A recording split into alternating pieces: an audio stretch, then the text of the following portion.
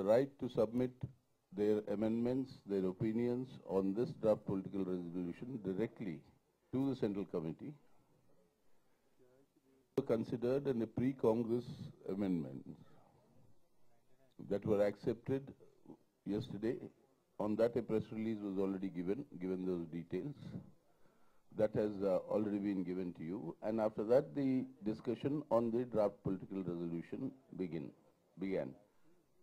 Political resolution, the Central Committee that was released to the rank and file was presented to the Party Congress by Politburo member Comrade Prakash Karat. In the Central Committee, much earlier, there was a difference of opinion. So the Central Committee decided that both the opinions should be placed before the Party Congress for their consideration and discussion, and therefore on that basis, on the basis of the discussion, a decision will be taken.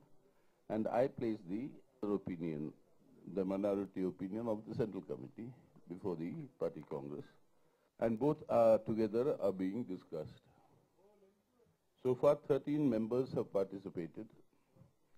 The names and the states from which they belong to are there in the press release that is being circulated, and therefore I'm not reading that out. And so the discussion continues and will continue up till tomorrow afternoon, we presume. So it's only after lunch. It's only after lunch tomorrow that we will be out on the basis of the discussion.